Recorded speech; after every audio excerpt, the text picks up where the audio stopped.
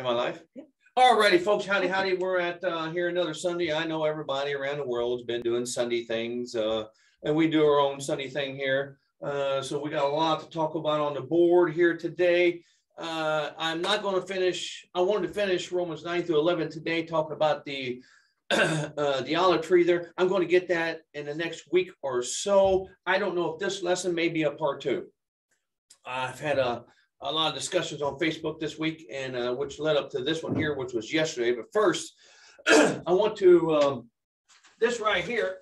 When I do my Bible studies, this right here is what I use. I have a Webster's 1828 dictionary there, and let me break it down here. I use there's three different Bibles here. Here's a Strong's Concordance. Okay.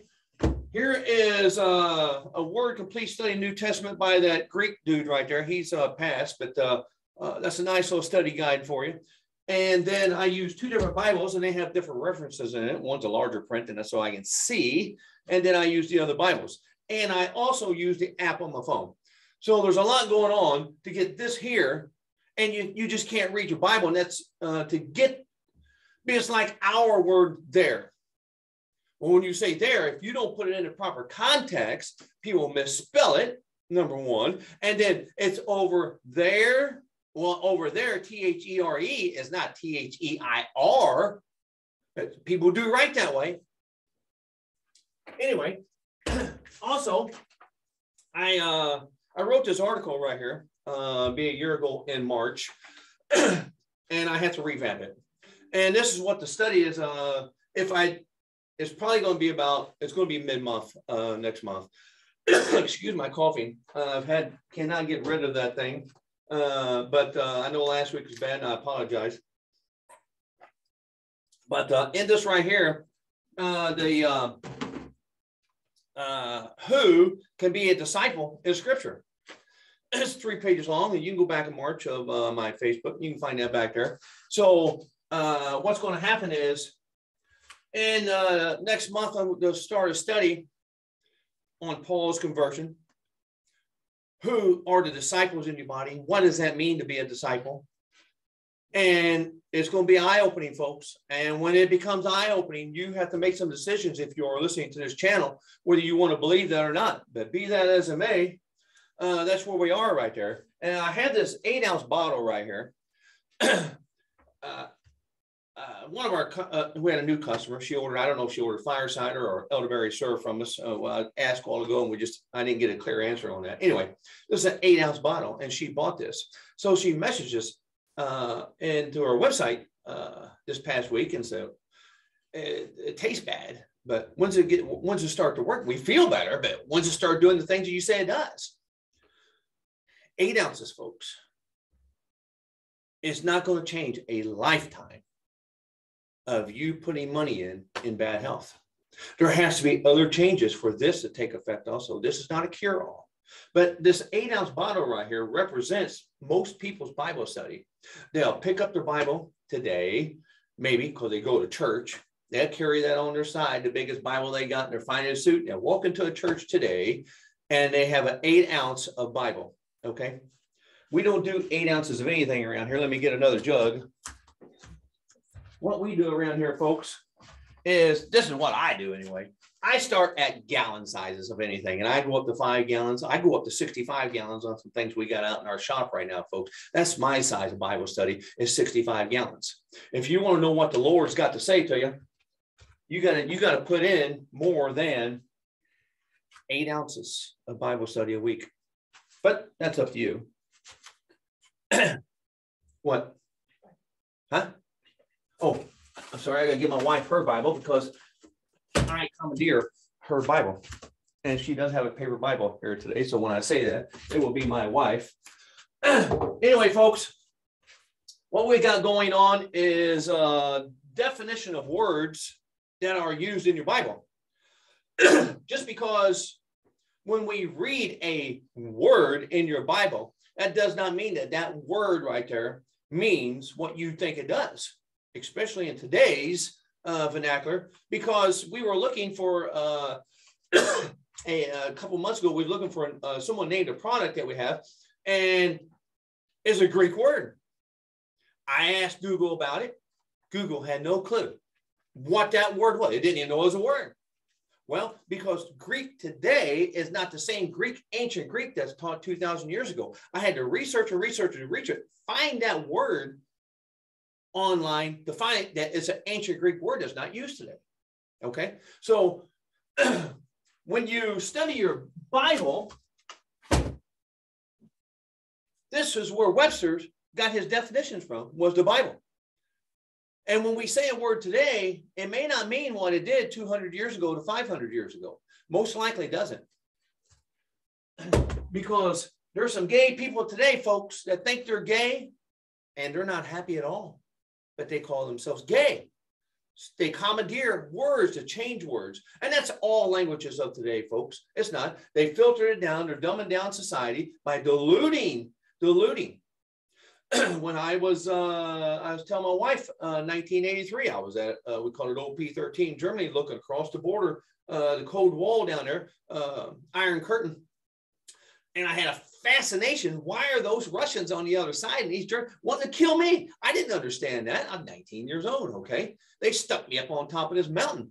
They asked me in the very beginning, where do you want to go? I want to go to Alaska or Hawaii. There are tanks in Alaska, you know, and Hawaii. There are. I want to be a tanker in at least where it's warm. No, they didn't ask me where I wanted. They asked me, but they didn't mean that. As soon as I graduated basic training, Aden, Germany.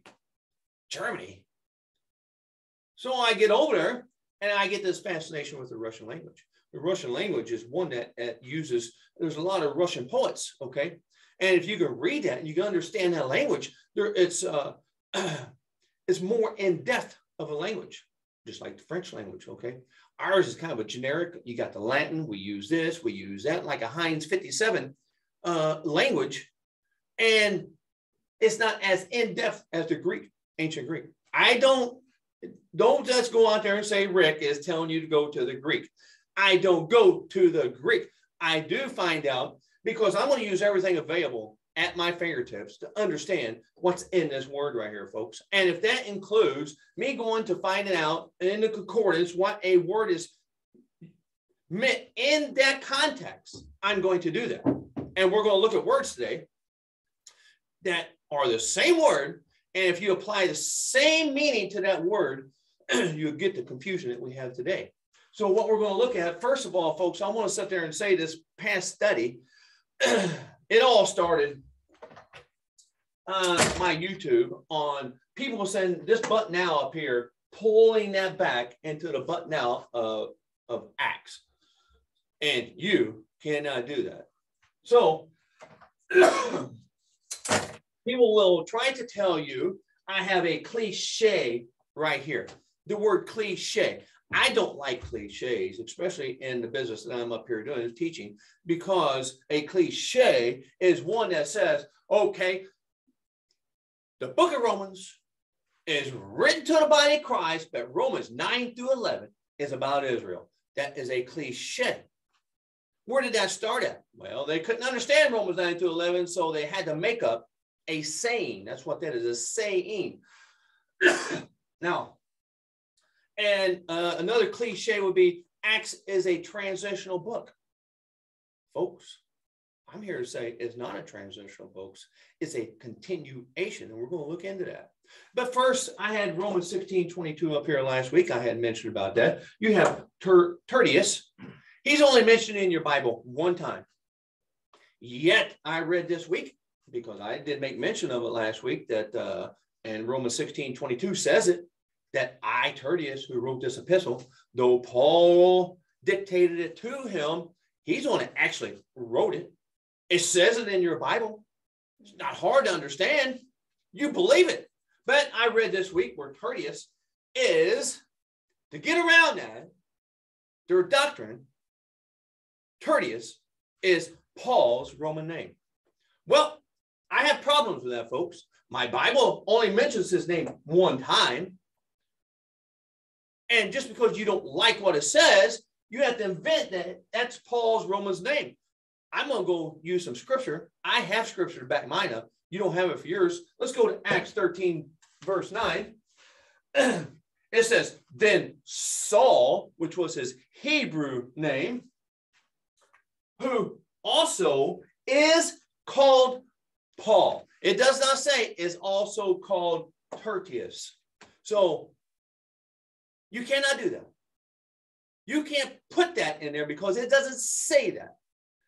That same gentleman is going to be going to a Bible conference online, as far as I know, in Southern Missouri next month,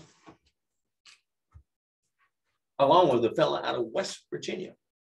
You can take that to the bank, or you can figure out who that is. Anyway, let's turn to Luke 24. We were there about a month ago. And verse 44. And these are Christ's words, folks. And he was talking about his apostles, which he appointed and, and commanded them to do certain things in Matthew 10. And verse 44 says, and he said unto them, Christ, because the words are in rednecks, these are the words which I spake unto you while I was yet with you, that all things must be fulfilled, which were written in the law of Moses, and in the prophets, and in the Psalms concerning me. It said, what's it say, folks? That all things must be fulfilled. Those are the words of Christ. You can't believe those. Who can you believe? Next verse. Then opened he their understanding that they might understand the scriptures, and said unto them, thus it is written, and thus it behooved Christ to suffer and to rise from the dead the third day. Now, I don't know, but that sounds similar to 1 Corinthians 15, 3 and 4, which was according to the scriptures. Next verse. And that repentance and remission of sins should be preached in his name among all nations, beginning in Jerusalem. And ye are witnesses of these things. I can guarantee you that in 1 Corinthians 15, 6, Paul mentions these witnesses and who they are. About 500 of them. James and the boys, Peter and the boys. And then he finally gets down to him, born out of due time. Now, must be fulfilled in the prophets, the psalmists, and the law of Moses. Let's go to Acts 26, 22. Where do you find those at? You find those in Israel scriptures of the Old Testament. Acts 26. If this is a transitional book, the book of Acts, then don't you think Paul would say something different right here? But I forgot we can't use the words out of Paul in the book of Acts because he did not write that book. So those words are null and void. That's what they tell you. Acts 26. Acts 26, verse 22.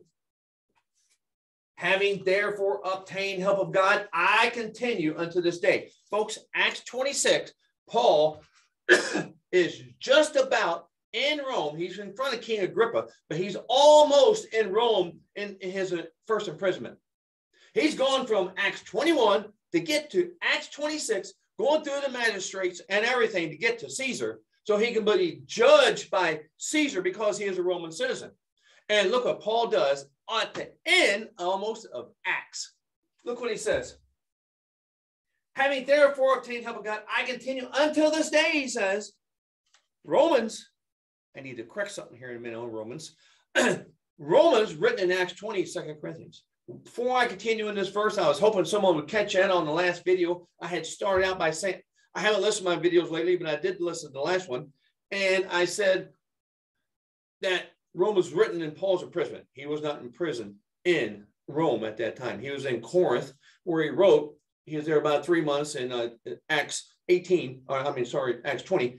It says 3 months there in Corinth. And he wrote probably Romans to 2 Corinthians right there. So I do correct that statement. I was hoping somebody would catch me and call me out on it because I want people to call me out if I misspeak about something. Anyway, that's on me. Let's finish this verse. I continue into this thing, witnessing both to the small and the great, saying none other than those which the prophets and Moses did say shall come. Now let's go back to Luke.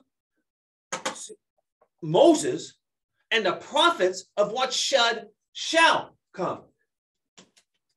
Should come.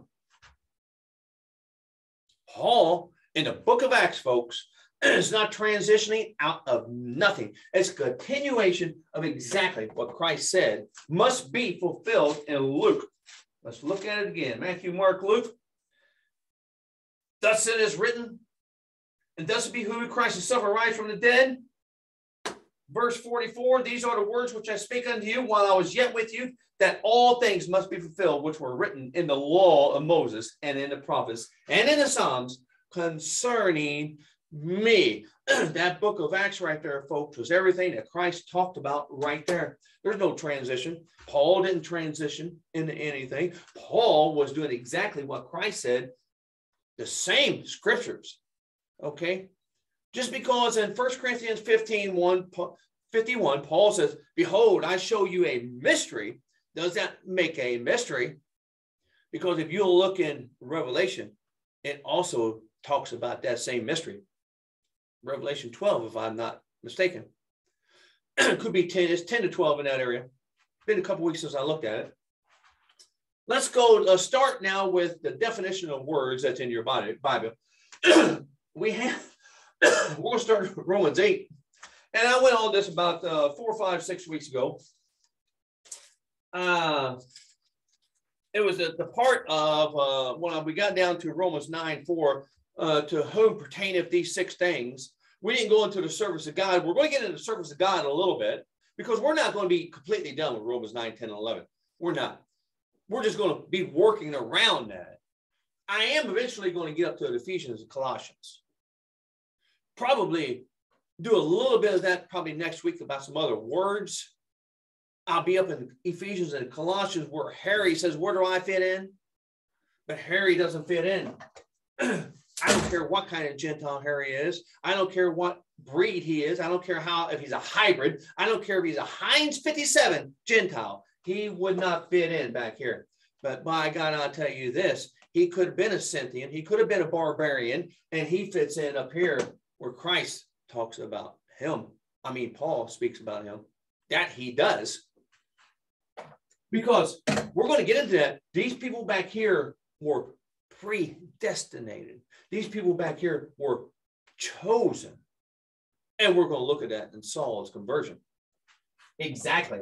According to Scripture, what happened at Saul's conversion, not at the myths and the fairy tales that people want to try to feed you today. We're going to let Scripture speak for itself. Don't let me speak because I'll misspeak. I can't be persuaded in my own mind, like I said before, because I was persuaded in my own mind about other things, and I was persuaded. I've got to say that during this course right here, luckily, while it's on my mind, Jerry Porsey, about a year and a half ago, whenever the Rodney stuff blew up in the Northeast, if anybody knows what that is, if you don't, that's fine too. I had wrote an article, and then Jerry Porsey said, replied something, and then it just eventually he tried to help me out, and I could not hear. I did not have the ears to hear, and so I had to get rid of it because I got tired of hearing you said, and I mentioned that last week. But so back in January, I had my memories come up on Facebook, and one of them was pertaining to him. So I had to reach out to Jerry, and I apologized for the article that I wrote. I was wrong. And he said, oh, it's no problem, Rick. Glad to see that I'm advancing in the word of the Lord. And that was his biggest thrill, that I grew out of where I was. And another gentleman it just happened this past week. I don't know how it happened, somehow or another, but I had probably another Facebook memory, another gentleman named Trent. And he tried to help me out, probably in the same time frame. I would not listen. So I just unfriended him. I didn't block him. And I reached out to him past week, and I apologized. He says, well, I don't remember doing need to either. I got to tell you, folks, there's some people out here that are gracious, and they understand where some other people are at. They understand that they're not where you are. And I understand some people may not be where I am in this teaching. That's why we have to study to show ourselves approved. But don't be discounting and call me a heretic because you don't understand that. I made that mistake and I had to apologize. And unfortunately, this past week, Jerry Porsey passed away. He'd been in the hospital for a week and a half. Okay. I am glad that we reconciled last month. I am glad that I was shown grace last month by the man that I wrote an article about that was wrong. It's still on Facebook, folks. I don't take that stuff off. I don't delete my bad history. I want you to know where I was and where I am today. And from today, I want you to know where I will be a year from now. Because I want to tell you what, folks, this is a big book. Even though it is nothing the size of that Webster's 1828, this contains things that down there does not. Okay? So we're going to turn to Romans 8. I've got to read this. And I've got it down here, proof texting. I was accused of that yesterday, and I'm going to read what proof texting is because I had no clue what it was. I'd been accused of it, and the guy said, it just doesn't work for me. I said, well, I better find out what doesn't work for him, okay? Proof texting is the method by which a person appeals to a biblical text to prove or justify a theological position without the regard for the context of the passage they are citing. I said, I find that amazing because that's exactly what he's accusing me of that he's doing. And I had to go through all from here on up. And we're going to look at that tonight. Because I have to start out with the verse. We're going to start in 2 Timothy 2:10 of what started this conversation. I know I said Romans, but we're going to 2 Timothy 2:10. Paul here, and most likely in the last book that he wrote. And I had started Timothy last year. And I am glad that I only did one on Timothy, because what is coming out now with Timothy could be a shocker for some people. Anyway, 2 Timothy 2:10. Paul writes, therefore, folks, I'm going to say one word right here, the third word in this verse. I want you to remember that word here tonight. Therefore, I endure all things for the elect's sake. Who are these elects? That's what we've been going on for the last months. That they may also obtain the salvation which is in Christ Jesus with eternal glory. I said, because I posted about the 5 adoptions, you only find that in the New Testament 5 times. It's all pertaining to Israel and not to you. Somehow the thread got into the elect, but that's okay. The elect is Israel. You cannot change that. It doesn't matter where in your Bible you find that. The elect is Israel. And of course, it didn't work out for him because I'm proof texting. So I had to go back in and give him, and we're going to look at every one of these verses about the elect and what God says the elect. And then if that's the case, Paul says here, therefore I endure all things for the elect's sake, that they, who's the they? The elect. Well, we got to find out who those people are. The elect's sake, that they may receive this salvation also. Well, if we go to Romans and the elect in 8:33, let's go and read that. Romans 8. When you go by this cliche that Romans is written to the body of Christ, but Romans 9 through 11 is about Israel, and he was writing to the body of Christ about Israel, that makes no sense to me, because there's no chapter breaks or verse breaks when Paul wrote this letter. Man put that in there to make it easier to understand and read. We're going to start Romans 8:33. If Paul is hoping, praying that the elect can be saved, and Romans 8 is to the body of Christ, and they're already saved, let's look at this verse. Who shall lay anything to the charge of God's elect? It is God that justifieth. Folks, they say that this is written to the body of Christ. If they're in the body of Christ, they have to be saved. But Paul says, I endure for the elect's sake, that they may receive salvation. You're speaking out both sides of your mouth. One elect doesn't have salvation. This elect does. Let's find out who this elect is. First, we're going to go up one verse to 8:32. He that spared not his own son, but delivered him up for us all. Now, all here does not mean all. Just because you see the word all, he says, now if he'd left out the word right before that, we could have implied all. But he says, us all. He that spared not his own son, but delivered up for us all, how shall he not with him also freely give us all things? Well, who is this us that is involved in that all? Let's go back. Paul tells you, but we can't use Paul's words in Acts because he didn't write it. Acts 13:23. Paul's going to tell you exactly who this us is. You may not like it. That's not my problem. Acts 13:32. Nope. 23. Of this man's seed hath God, according to his promise, raised unto Israel a Savior, Jesus. Folks, there in this, what they call the transition, which is just a continuation. Paul, when he says us all, is in the Acts ministry, is to Israel. These books are written to Israel. Church of God, I wasted the church of God.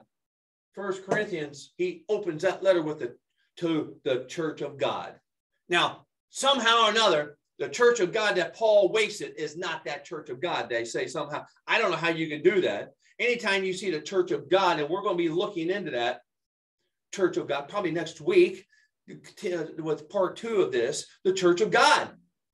Words, they mean things. They may not mean anything to you, but words to be able to communicate something has to have a meaning.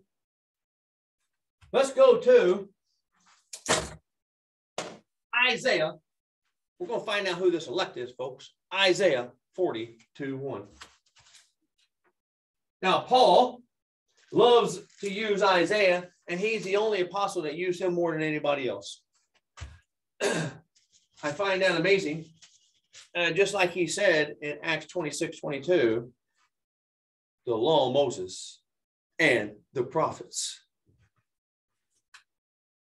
Isaiah 42:1. Behold my servant, whom I uphold. Since Exodus 19:5, you can find out in the beginning of Exodus why he upholds these people. Whom I behold, mine elect, in whom my soul delighteth. I have put my spirit upon him. He shall bring forth judgment to the Gentiles. But hold on, who's he talking about here? Is the Christ of the elect? He is. That's who he put his spirit on. Now, let's hold on. Let's find some more of this elect. 45:4. For Jacob, my servant's sake, and Israel, mine elect.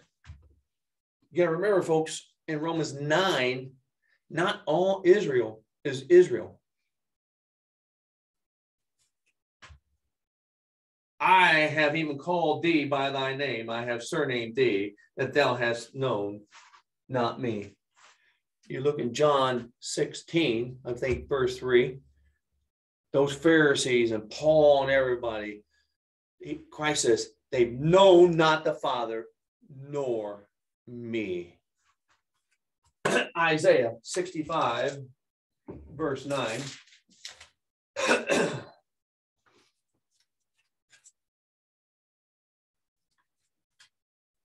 Isaiah writes, and I will bring forth a seed out of Jacob, and he did, and out of Judah, and a inheritor of thy mine mountains, and my elect shall inherit it, and my servant shall dwell there. Verse 22. They shall not build, and another inhabit. They shall not plant, and another eat. For as the days of a tree are the days of my people. Look, folks, anytime you see my people, the people, thy people, that is Israel. days of my people and mine elect shall long enjoy the works of their hands. Their hands implies more than one. So it's not talking about Christ being elected in that verse, because their hands. Now let's go up to Christ himself and his earthly ministry. I know we can't go there because that's Israel's mail, but we have Bible study here, folks, and we study the Bible. Matthew 24. Matthew, Mark, Luke, and John. Matthew 24. These are the words of Christ himself. Matthew 24, 22. And except those days shall be shortened, there shall be no flesh be saved, but for the elect's sake, those days shall be shortened. And you can figure out that tribulation time. Verse 24. For there shall arise false Christs and false prophets, and shall show great signs and wonders, inasmuch that, if it were possible, they shall deceive the very elect. Now, if that cannot be Christ, because Christ is not yet, the coming of Christ has not happened yet. So it's the elect that's going through the tribulation. Verse 31. And he shall send his angels with a great sound of the trumpet. That trumpet. Great sound of a trumpet in 1 Thessalonians 4 that everybody wants to think is theirs. Trumpet. Mm-hmm.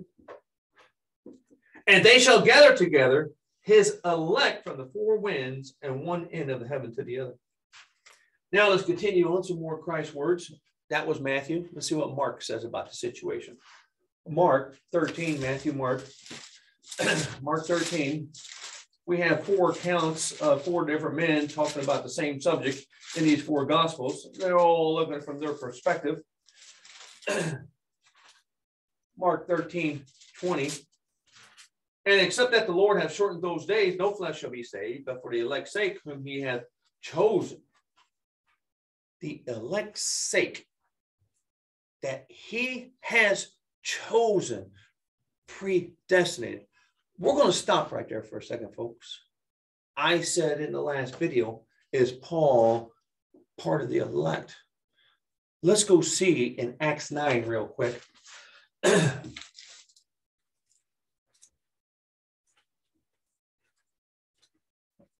Now, folks, you can get off your mid-Acts dispensational high horse because Christ only told Paul one thing to do once he knocked him off that horse. He said, go into the street named Straight, and you find this boy, this fella named Ananias, and he will tell you what to do. Paul said, what must I do? And he told him, you go over there, he will tell you what to do. Acts 9, verse 15, Christ is talking to Ananias here to tell him to tell Paul what he's going to do. Verse 15.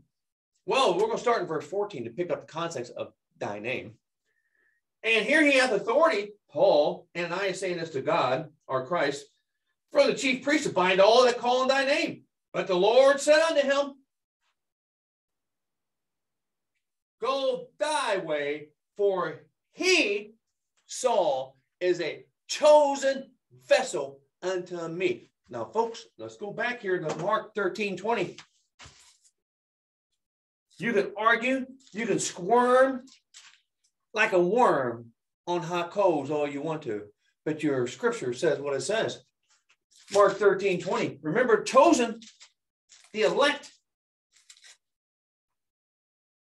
And except that the Lord has shortened those days, no flesh shall be saved, but for the elect's sake, whom he hath chosen, he hath shortened the days. You're not the elect, you are not chosen, and you are not called. though you may think you are. People sit around for years waiting. I'm waiting on the Lord to tell me what to do. When he sits there and says, I've already finished scripture. And Paul said in Colossians 1, he has fulfilled the word of God. He doesn't speak to you. He wants you to get in here and find out what he already said. That's why he talks to you. And once you find that and you start believing what he says, then he'll enlighten the eyes of your understanding as to what he did say. Amen. My tape must have fell off my doohickey. We spend a lot of money on these pointers around here, folks. Yeah. We are very high tech. Verse 22 of Mark 13. For false Christs and false prophets shall rise and shall show signs and wonders to seduce, if it were possible, even the elect that's going to go through that tribulation time. Verse 27, and then shall he send his angels and shall gather together his elect from the four winds, from the uttermost part of the earth to the othermost part of the heaven. Let's go to Luke 18:7. Matthew, Mark, Luke. Luke, the writer of Luke, and also the book of Acts. That's why we can say it's a continuation, because Christ said, until these things are fulfilled, of what's written about me. And Paul, we're going to get into a little bit of Paul right over here, what Paul thought about the situation. We've gone through that, but you got to repeat. I'm good with that.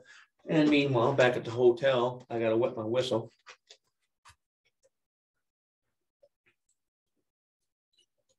Luke 18:7. And in Luke, when Christ said in Luke 24, when I told you those things, he says the same thing. That's where he was saying it in Luke 18, if you want to go back and look for it. Luke 18:7. And shall not God avenge his own elect, which cry day and night unto him, though he bear long with them? The elect. Now we're going to step into, and then his response was, well, I said, he wanted to ask me another question. I said, well, we can't continue on until we resolve this issue. And his comment was, well, he had nothing to resolve. But I say, because he asked me a question, right? That's how you think. Well, no, that's not how the scripture says who the elect is. Romans 8, if we compare scripture with scripture, who the elect are, and somehow or another, you want to go to Romans 8 because you hold that dear to your heart, that you have a cliche over here. You're holding the form of sound words according to your denomination. Somebody's lying. Now, if everything points to Israel as the elect, then the elect has to be in Romans 8:33, Israel. You cannot deny it. You can't find a verse where it changes it. It's not there. So we're going to start to the next word. We've been on that remnant. We've been on the elect here. Romans 9:27. Now, folks, a remnant, I can look at I can have an oily substance in this bottle. And if I wash it out with cold water, when it dries, I could have a residue or a remnant of the oil that was in it. So I need to use hot water to clean it out. Your remnant in your Bible, if you do not use one of these, you're going to assume that it means the same thing. Like our word there. Well, you got to use it in the context you use it. And for some people, you have to speak it out like your.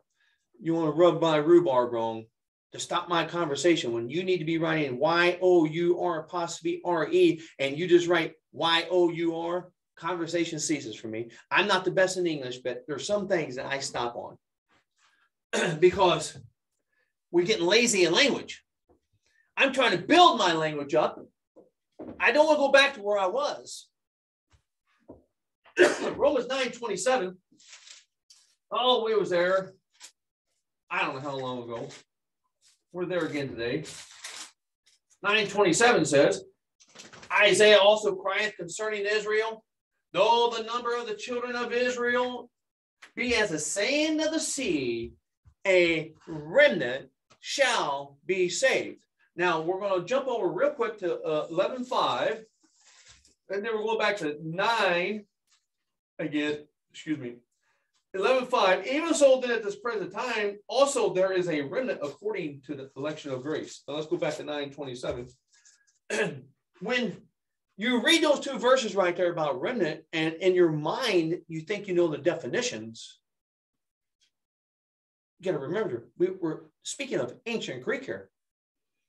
Translated into English the best set as possible. Because, folks, there's not a English word for the Greek word Pentecost. So the word Pentecost is an ancient Greek word.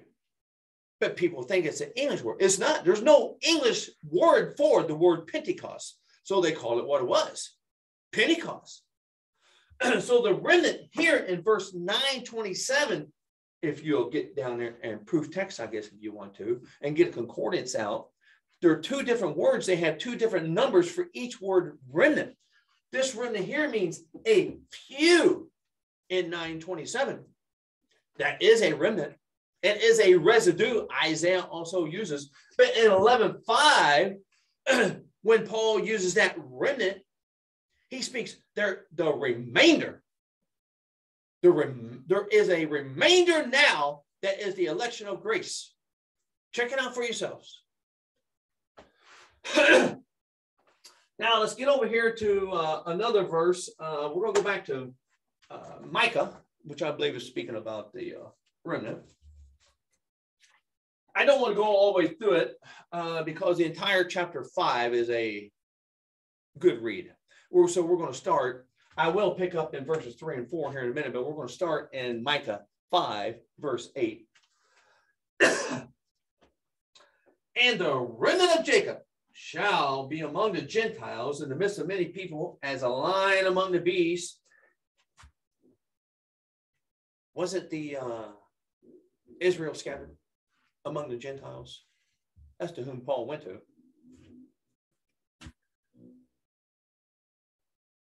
As a young lion among the flocks of sheep, who, if he go through, both treadeth down and teareth in pieces, and none can deliver. Thine hand shall be lifted up upon thine adversaries, and all thine enemies shall be cut off.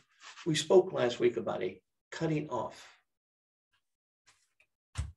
And it shall come to pass in that day, it's not here yet in Micah, but it's in that day, saith the Lord, that I will cut off thy horses out of the midst of thee, and I will destroy thy chariots, and I will cut off the cities of thy land, and throw down all the strongholds, and I will cut off witchcrafts out of thine hand, and thou shalt have no more soothsayers. Did Paul meet a soothsayer in the beginning of Acts 13? Wasn't they doing this worship Micah speaking about here in Ephesus?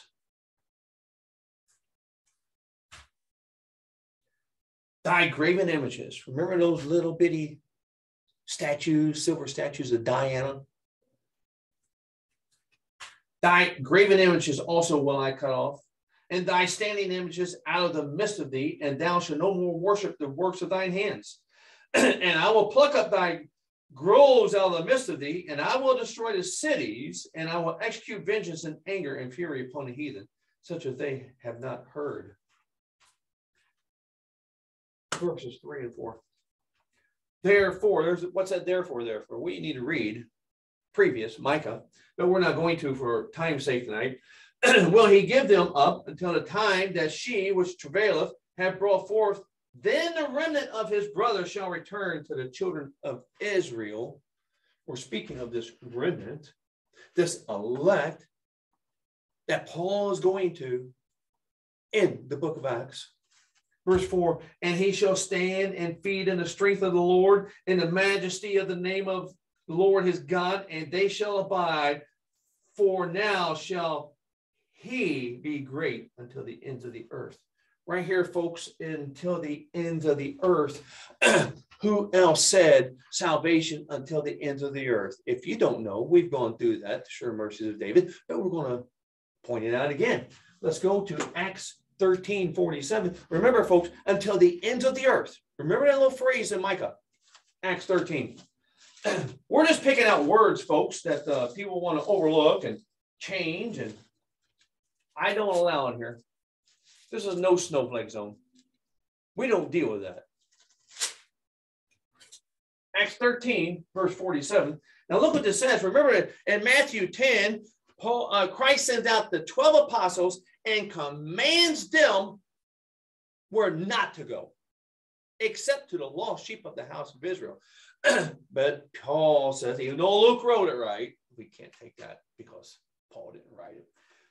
Paul says that right here in verse 47, for so the Lord commandeth us, Paul and Barnabas, commanded us, the same as he commanded those 12 apostles in Matthew 10. And what did he command them?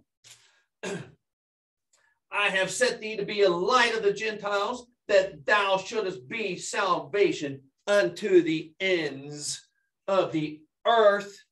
Why is Paul speaking about the ends of the earth? We've gone through that, Romans 16:20, where he says there and says, and God shall bruise Satan under your feet shortly. Doesn't the ends of the earth sound like the second coming? The second coming being in 1 Thessalonians, when the trumpet sounds the coming of Christ. Put these all things together, folks. We're not using logical conclusions. We're using scripture with scripture. That's what we use here. We don't use proof texting. We don't use cliches here. If the word is only found one time in it, you cannot find it, then you cannot assume, because the three first letters tells you exactly what that means. It makes you, when you take that and say that's Paul's Roman name, you can't find that in your Bible. Now, being as Paul quotes this verse, we have to go back and look at it and see what Paul's quoting. Isaiah, because folks, this is Paul's Acts ministry right here. And we've gone over it, but we're going to say it again today. Isaiah 49:6. Paul quotes this verse. This is what he was commanded by the Lord, him and Barnabas. Then we need to go back and see what the Lord himself commanded Paul and Barnabas, what their mission was. 49:6. And he said, it is a light thing that thou shouldest be my servant to rise up the tribes of Jacob. Israel. Remember, he changed his name back in Genesis. To rise up the tribes of Jacob. Jacob's trouble is not, Jacob is not a good word in your Bible. And to restore the preserved. Who are the preserved? The elect, the remnant, the preserved. You can find in Ephesians 1:1, the saints that Paul writes to, not to the faithful in Christ. Those saints, they have multiple names for these people. Your Bible does. Continue with 40, to restore. Christ commanded Paul and Barnabas with that ministry to do this right here. It doesn't say he started anything new. It's in Isaiah. Paul says, Acts 26:22, speaking of those things, even now of the prophets and Moses. And I believe, if I remember right, Isaiah is one of those major prophets. We'll finish out the verse. Restore the preservative of Israel. I will also give thee for a light to the Gentiles, that thou mayest be my salvation. Wait a minute. Until the end of the earth. There's an end of the earth coming, folks. And Paul is commanded to take that message until the end of the earth. So what does that tell you? The end of the earth, Paul knew was going to be in his lifetime. Whether you want to believe that or not. He knew the Lord's second coming was going to be in his lifetime because Christ commanded that out of Isaiah. It's prophesied. What's new there? Now we're going to get into another word that if you'll look in this dictionary right here, you can go online and find it. But I have two of these, and if I find more, I'll buy them because I really enjoy these. They've got a lot of words in there, folks. And when you look up this word right here, it's not what you think it is. Do that study. We're going to do a little on that study tonight, which is going to lead us into who could be a disciple and Paul's conversion in our next study within a month. Because I'm going to continue, probably, most likely, on this next week. If I don't change my mind, I'm going to finish Romans 11 because we need to find out about that vine and that olive tree. And if not, we'll do that the following week, then start this next study. Let's look at the word suffer. You're going to find in 2 Timothy 1, Paul uses suffer. 2 Timothy 2, Paul uses suffer twice within a matter of verses. These words matter. But of the 3 times Paul uses the word suffer, each one has a different meaning. But if you only read suffer, I got blocked today on Facebook by a Mennonite dispensation saying, you think that's suffering for the Lord? You don't know what suffering is, folks. Somebody just rubbed your rhubarb wrong, or you rubbed theirs wrong. That's all. That's not suffering. Let's go look at 2 Timothy 1:12. We're just trying to define words here in the context that they are, using a concordance to help us, because we didn't speak ancient Greek. I don't go to the Greek because I don't know the verb tenses, because you can do one yourself. Paul uses the word reconciliation 4 times, but you only find it written 3 times. You'll have to search out what the other one is. And it's in Romans 4, but you want to know what the word is? It's called atonement. It's the same word as reconciliation, but the translators use atonement. We went through that back in the Sure Mercies of David. Same number. Look it up. Good study. So 2 Timothy 1:12. I got to get back there himself. I got a paper Bible. 2 Timothy 1:12. For the which cause I also suffer these things. Nevertheless, I am not ashamed, for I know whom I believe, and am persuaded that he is able to keep that which I have committed unto him against that day. That day, you think that could be the end of the world? You have to decide for yourself. But suffer. Well, you don't see any suffering right here, really. But that suffering in this verse is he feels. You look in the context of what he's talking about. He has a passion. He feels it. A passion. That's what suffer there is. Now let's go to the next one. 2 Timothy. And we're going to read these verses because I'm going to read 6 verses here. 2 Timothy 2:7. Paul says, consider what I say, and the Lord give thee understanding in all things. Remember that Jesus Christ of the seed of David was raised from the dead according to my gospel. There's a colon here. Wherein I suffer trouble. Now, folks, when you see the word suffer, and we're going to look at one that brings soon. There's a comma after suffer. There's another word after suffer here and called trouble. Then there's a comma. Wherein I suffer trouble as an evildoer, even unto bonds, but the word of God is not bound. Therefore I endure. I ask you to keep that third word there in the very beginning up here in mind, endure. Now, before I continue on, we get down here. I'm not going to get into the reigning folks that happened a year and a half ago with the people off their kilters.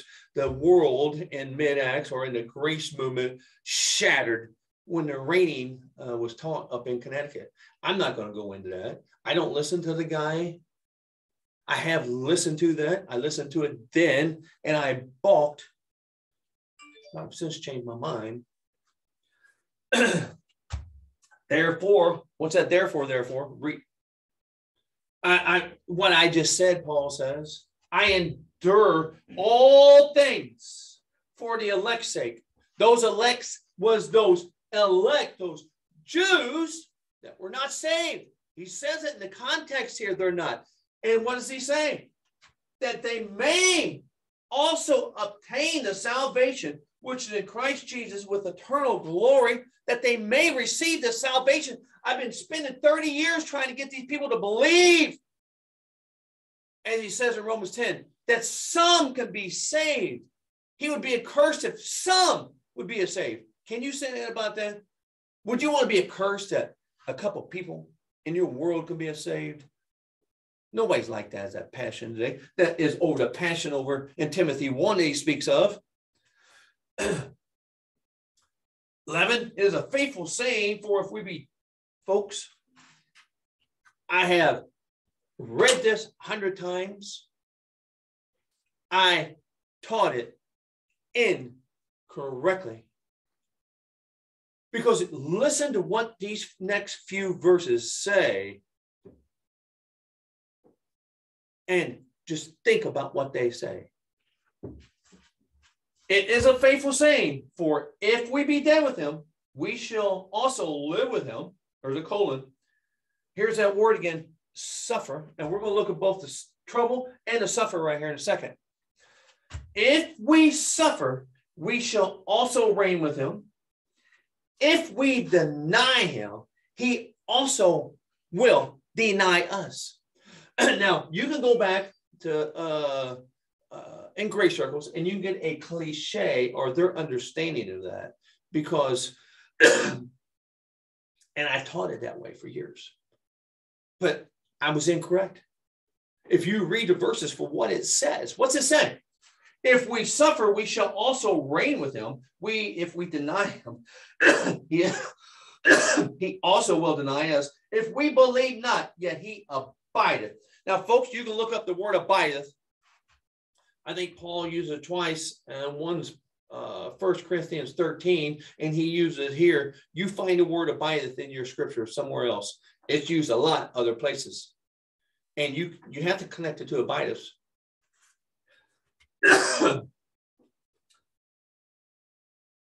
If we believe not, yet he abideth faithful. He cannot deny himself. I believe in Romans 9, 10, 11, Paul says, and he says in Romans 3 also, God is true and every man a liar. Why is that? It doesn't matter. It doesn't matter what you people do.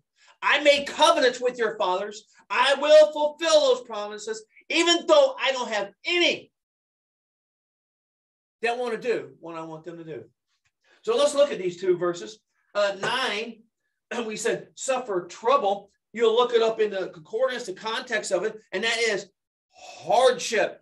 He suffered trouble from his kinsmen. They stoned him 5 times. They beat him with a cat of 9 tails, save one. That's 39 lashes 5 times. He suffered that trouble, that hardship. The same in Acts 9, where Christ tells Ananias all the things that he's going to suffer for my name's sake. The next one, suffer. I told you in verse 10 to keep an eye on that one word, endure. Folks, when you look up the suffer in verse 12, it is the same word as endure in verse 10. Now, if that's the same word, let's look at it in that context. In verse 12, if we endure. I said last week, I think it's Matthew 25, he that endures until is then. I'm going to see if I can find that verse real quick. I don't want to misquote it. Yep, 24:13. But he that shall endure until the end, the same shall be saved. Folks, this Acts ministry back here in Romans 11, a Gentile, they could be cut off. We went through that last week. Just put that word there. Go do the study yourself. If the endure in 10 is the same as his word suffer in verse 13. I'm going to take a couple more minutes. Harry's calling me off because we got to take, I had to tell my wife I had to finish this board today. So the endure there, trouble, hardship, suffer is bear the trials, abide. It says, if you abide in Christ, in Matthew, Mark, Luke, and John, endure until the end. People are not going to like this one, folks. But frankly, like water off a duck's back. I don't care. We're going to wrap this up. Let's go down to Jeremiah 23. I have to take a couple more minutes just to finish this. We were just like 3 minutes last week over, but we're going to do the same today, just like 3 minutes. I get accused of talking fast. Everybody wants me to slow down, but I got a lot to say when I got things to say. So sometimes I don't have anything to say, but when I got something to say, I got something to say. 23, 1-6. Woe be unto the pastors that destroy and scatter the sheep of my pasture, saith the Lord. Therefore, thus the Lord of God of Israel against the pastors that feed my people. Ye scattered my flock. Remember that word flock. And driven them away, and have not visited them. Behold, I will visit upon you the evil of your doing, saith the Lord. I will gather the remnant of the flock out of the countries. Do you think there's countries? Ephesus was not in Israel. Whither I have driven them, and will bring them again into their folds, and they shall be fruitful and increase. And I will set up shepherds over them, which shall feed. Remember that word, feed and flock.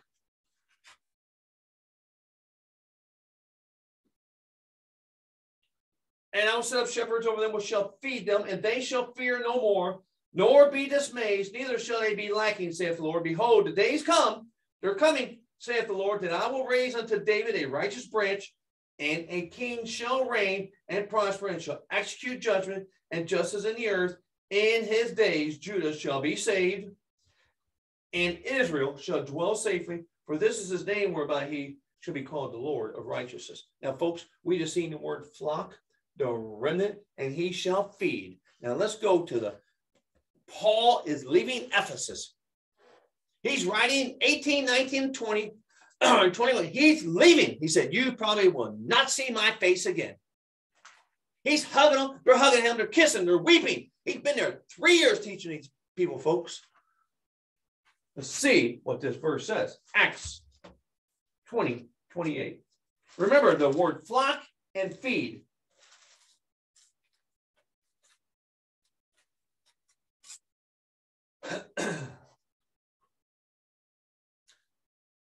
Paul is speaking to the elders at Ephesus that he summoned.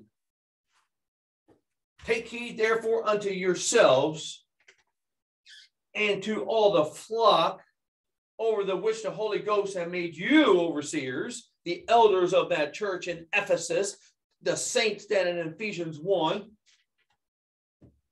to feed the church of God, which he hath purchased with his own blood.